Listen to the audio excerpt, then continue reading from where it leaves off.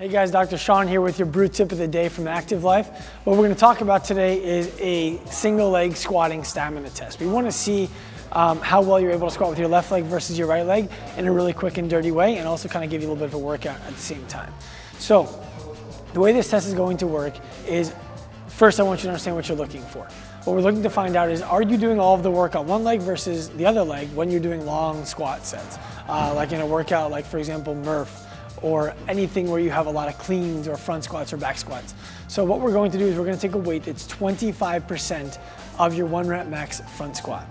And then what we're going to do is we're going to put that weight in the front rack, and we're going to go for 12 reps on the left and then 12 reps on the right.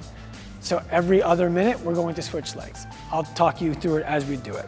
So assuming this would be 25% of my 1 rep max front squat, I'm going to take the bar on my front rack and go ahead and hit 12 step ups. The key to the step ups is just to make sure that that box is above your knee height, and we're doing all of the work with a single leg. So all of my work happens on the left for minute number 1.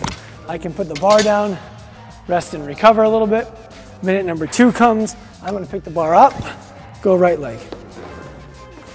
Right, so the same thing. I'm gonna do 12 reps on the right leg during minute 2.